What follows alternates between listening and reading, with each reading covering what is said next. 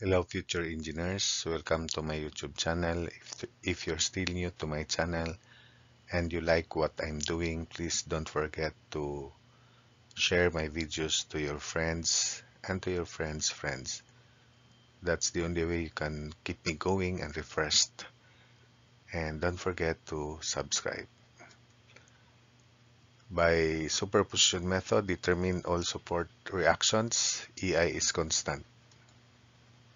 So here's the loading.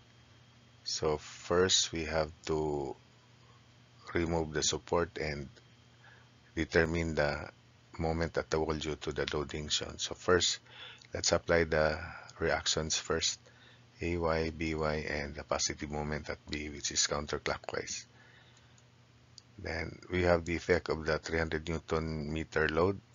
The moment at the wall is 300 times 3 times 1.5, and the deflection at A is delta L1, denoted as shown. So 300 times 3 times 1.5 is 1350 Newton meter. For the 1500 kilonewton meter couple loading, it is also 1500 Newton meter. And the deflection at A is delta L2, downward deflection. Then we apply the vertical upward force AY, and the moment is delta R, which is upward, and the moment of the wall is 3 times AY. So delta EI delta L1 plus EI delta L2 must be equal to EI delta R. That's our final equation to solve for AY.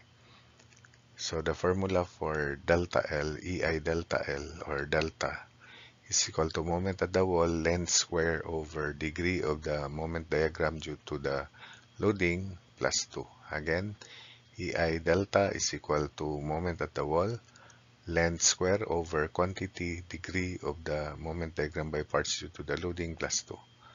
So EI delta L1 is equal to 1350 times 3 square all over second degree plus 2, 2 plus 2. So in Newton meter cube, 3037.5 Newton meter cube. Then EI delta L2 is equal to 1500 times 3 square 0 degree plus 2 over 0 degree plus 2. So it is equal to 6750 Newton meter cube. Then for the reaction, EI delta R is equal to 3AY times 3 square over first degree plus 2. So it is 9AY.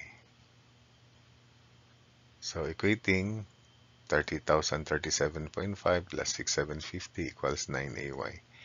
So from there we can solve AY. It is equal to 1087.5 newtons. Summation for SY equals 0.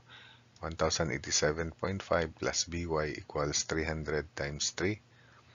So BY is equal to 187.5 because it is negative, so 187.5 newtons downward. So this is downward.